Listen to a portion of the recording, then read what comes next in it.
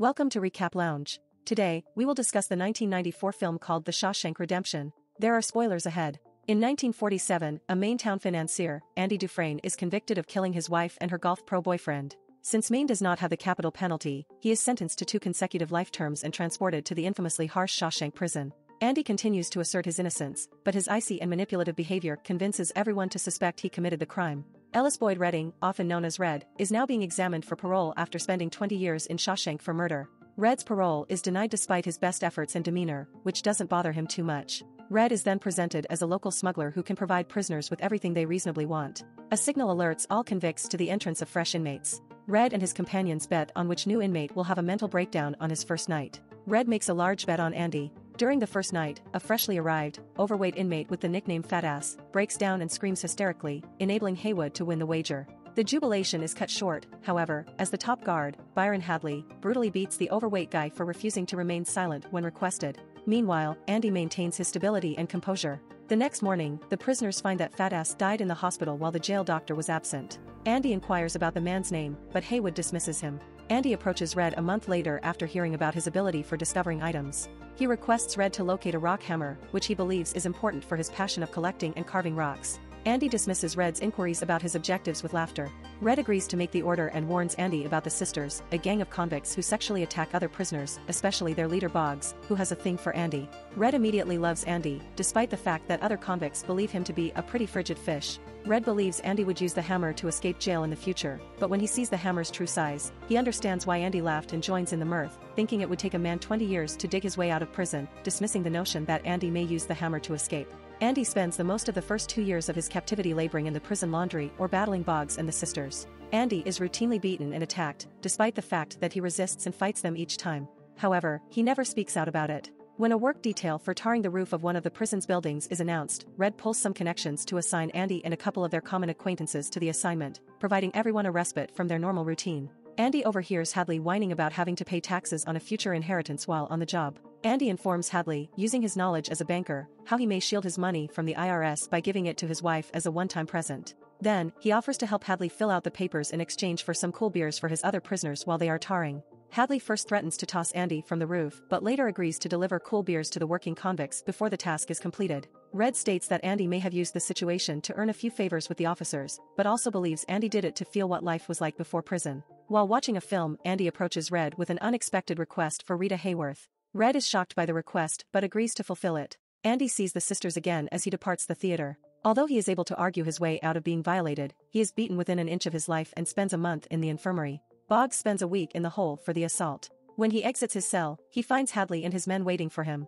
He is left paralyzed for the remainder of his life and is moved to a prison hospital. The Sisters go on and never again trouble Andy. Andy's cell has a collection of pebbles for him to sculpt and a large image of actor Rita, both of which are gifts from Red and his pals. Warden Samuel Norton learns about Andy's assistance to Hadley and conducts a surprise cell check to evaluate Andy. While the guards are searching the cell for contraband, he discovers Andy reading the Bible and they discuss their favorite passages as they flip the cell upside down. The warden, pleased with their conversation, departs and nearly forgets to return Andy's Bible. Then, urges Andy to continue reading the Bible, stating, "Salvation lies inside." Andy is then informed that he will now work with Brooks Hatlin, an elderly convict, at the prison library. The reason for his relocation becomes clear when a jail officer requests Andy's financial advice. Andy sets up a makeshift desk and begins offering financial advice and assistance with tax returns to the majority of jail guards. Andy sees a chance to enhance the jail library. He begins by requesting funding from the Maine State Senate. He writes weekly letters. Andy's financial support practice is so well regarded that guards from neighboring jails seek his advice when they come for inter-prison baseball games. Even the warden has Andy do his tax returns for him. In an effort to escape parole, Brooks cracks and threatens to murder Haywood shortly afterwards. Andy is capable of dissuading him. Red sympathizes with Brooks, who has plainly been institutionalized after spending 50 years at Shawshank, as his pals criticize his conduct. He has gotten conditioned to spend the rest of his life as a prisoner and is unable to come to terms with the outside world. Red remarks, "These walls are tricky. First you despise them, then you adjust to them. After sufficient time, you get dependent on them." Brooks is granted parole and moves into a halfway house. In addition, he is given a job in a grocery store, which he detests. Eventually, unable to adapt to life outside of jail, he commits suicide, leaving the inscription, "Brooks was here," etched into a wooden beam. Andy gets $200 from the state, some books and recordings. It took him 6 years of letters. Andy remains unfazed and redoubles his efforts, despite the state Senate's belief that this would convince him to cease his letter-writing campaign. Andy discovers a copy of Mozart's The Marriage of Figaro among the donated documents when the ancient books and records arrive in the warden's office. He locks the guard assigned to the warden's office in the restroom and plays the record over for the entire prison to hear. The song rapidly captivates the whole jail. Red observes that, if only for a minute, the words of these women made everyone feel liberated. Norton is enraged by Andy's act of disobedience and instructs him to switch off the record player. Andy reacts by increasing the volume. The warden tells the officer to break down the door, and Andy is sent to the hole for 2 weeks. When he comes out, he tells his companions that the stretch was the easiest time he's ever spent in the hole since he spent it listening to Mozart's The Marriage of Figaro. When the other inmates warn him that it's improbable, he discusses the power of hope in jail and how it may sustain them. Red vehemently disagrees with Andy, asserting that hope is hazardous in a place like Shawshank and advises Andy to get accustomed to living without it. Andy hints that Brooks did that, forcing Red to leave. Soon later, Red undergoes a second parole hearing and finds that he has been incarcerated for 30 years. He says the same phrases as he did 10 years ago, but without any excitement. His parole is denied once again. Andy presents Red a harmonica to remember his 30 years, and Red responds by giving Andy a Marilyn Monroe poster to mark his 10 years. About 4 years after the Mozart incident, the state senate concludes that they cannot just pay Andy off with another check. So they give him a $500 annual budget to construct his library. Andy strikes partnerships with book clubs and charitable organizations to construct the greatest jail library in the state, which he names after Brooks. Andy starts mentoring convicts who want to get their high school degrees in order to obtain a respectable career upon release. Meanwhile, Warden Norton capitalizes on Andy's expertise and devises a plan to put convicts to work on public projects that he wins by outbidding other contractors. Prisoners are cheap labor. Occasionally, he permits other contractors to win contracts if the bribe is sufficient. Andy launders the money by opening a number of bank accounts and making a number of investments under the fictitious name of Randall Stevens, a guy constructed by Andy utilizing his knowledge of the system and mail-order documents. Officially, Randall Stevens possesses a birth certificate, a social security number, and a driver's license. Should someone ever examine the plot, they will pursue a fictional character.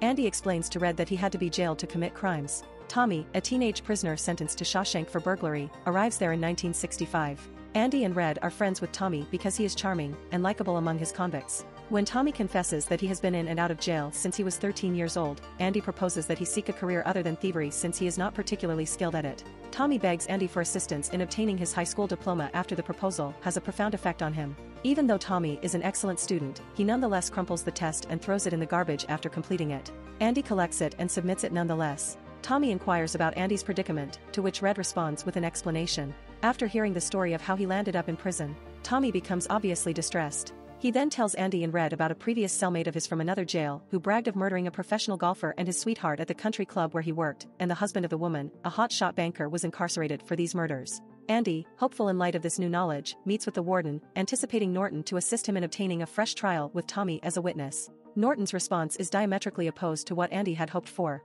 The warden grows enraged and sentences Andy to a month in solitary confinement when Andy insists he will never expose the money laundering tactics he devised for Norton over the years. The convicts debate the punishment, noting that it is the longest term they have ever heard of in solitary confinement. In addition, they understand that Andy may in fact be innocent and has spent almost 20 years in jail for a crime he did not commit. Tommy gets a letter stating that he passed and is now in possession of a high school equivalency. A guard delivers the news to Andy in his solitary confinement, which causes him to grin somewhat. Tommy is later led outdoors at night for a secret discussion with the warden. Warden Norton inquires if the account he told Andy is accurate and whether he is ready to testify on Andy's behalf. Tommy agrees wholeheartedly. The warden grins at him before signaling to Hadley to execute him with a gunshot. When the warden visits Andy in solitary confinement, he explains that Tommy attempted to escape and Hadley was forced to shoot him. Andy does not believe this tale and informs Norton that everything ends and he will no longer work for him. If Andy stops working for him, the warden threatens to close the library, burn all the books, and relocate Andy to a separate cell in a different section of the jail with the most severe offenders.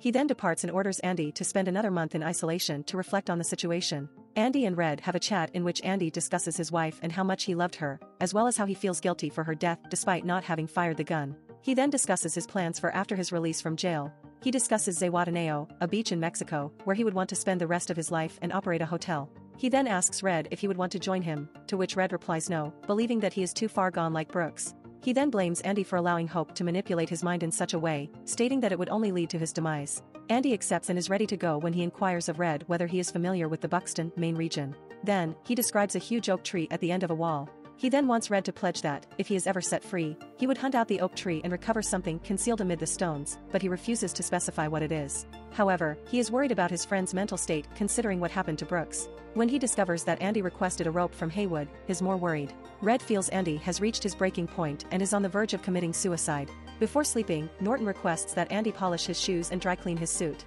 The guards turn off the light as Andy goes to his cell. Red states that it was his longest night ever. There was no answer from Andy the morning and is not waiting in front of his cell. The guard screams at Andy for being late and then proceeds to Andy's cell, expecting to find him gravely ill or dead. Norton feels startled when he discovers Andy's shoes in his shoebox rather than his own. The alert then sounds to report a missing prisoner. Norton goes to Andy's vacant cell and demands answers. Hadley invites Red in, but Red claims he is unaware of Andy's intentions. Norton, becoming more furious and paranoid, begins tossing Andy's crafted pebbles across the cage. The rock smashes through the wall where Andy's picture of Raquel Welch, in the area formerly held by Marilyn Monroe and Rita Hayworth. Norton rips the poster off the wall, exposing a narrow tunnel that Andy had dug. In a series of flashback scenes recounted by Red, it is revealed that many years ago, just after obtaining his rock hammer, he thought to himself, it would take a man 20 years to dig his way out of prison, yet he did it in just 18 years. Andy naively attempted to carve his name into his cell wall when a piece of it broke off. Andy, an enthusiast of geology, recognized that the wall's substance would allow him to drill a hole if he wanted to escape. Andy first purchased the large Rita Hayworth picture to conceal the hole. He spent years working on it at night with his rock hammer and dumping the dirt during his morning stroll in the yard. Andy made the decision to leave after Tommy's death. Andy carried Norton's clothing beneath his own to his cell during the previous night's storm, scoring a fortunate break when no one, even Red, saw Norton's sparkling black shoes on his feet. Many of his valuables, some documents, and Norton's clothing were placed in a plastic bag, which he attached to himself with the rope he had requested, and he fled through his hole. The tunnel he dug led him to a spot between two jail walls, where he discovered the main sewage line. Using a boulder, he struck the sewage line in time with numerous lightning hits, finally breaking it apart. Andy crawled through 500 yards of raw sewage in the conduit before emerging in a stream outside the walls. Later, a search team discovered his jail garb, a bar of soap, and a very weathered rock hammer.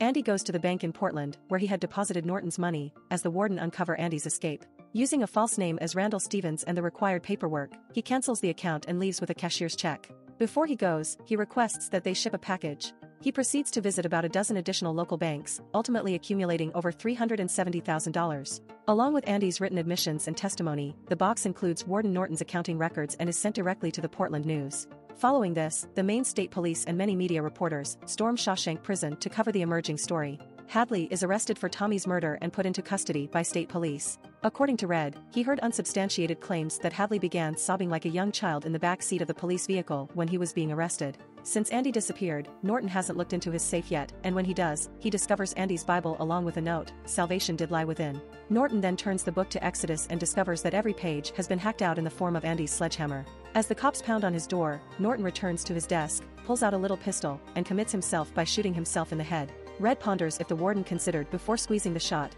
how Andy might ever have gotten the better of him. Shortly afterwards, Red gets an unwritten postcard from Fort Hancock, Texas. Red interprets this as evidence that Andy escaped to Mexico. Red and his friends pass the time, with embellishments, by discussing Andy's escapades, but Red sinks into a type of melancholy due to his friend's absence. In 1967, during Red's third parole hearing, he tells the parole board that rehabilitated is a made-up term that was created to justify their work.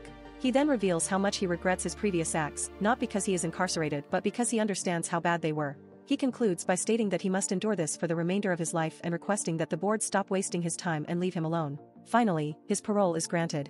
He lives and works in the same locations as Brooks, even seeing Brooks' statement etched into a wooden beam. He routinely passes a pawn shop with many firearms displayed in the window. Sometimes he considers attempting to return to jail, where he has spent the most of his adult life, since he feels he has no life living as a free man, but he recalls what he promised Andy and purchased a compass instead. Red follows Andy's directions and hitchhikes to Buxton, where he discovers the stone wall Andy mentioned. There is, as Andy said, a massive black stone. Underneath is a little box holding some money and instructions to meet him in Zihuatanejo, but he does not specify the location. In addition, he states that he wants someone who can get goods for a project of his. Red realizes all of the strength of optimism and is energized by his own emotions. After carving a fresh message into the wooden beam that says Brooks was here, so was Red, Red breaks his parole and flees the halfway home, unconcerned, since no one is expected to conduct a massive search for an old goat like him. Red takes a bus to Mexico. As Andy had hoped, the two buddies are ultimately reunited on a beach along the Pacific coast as the movie ends. We appreciate your watching. Please like and subscribe for more videos.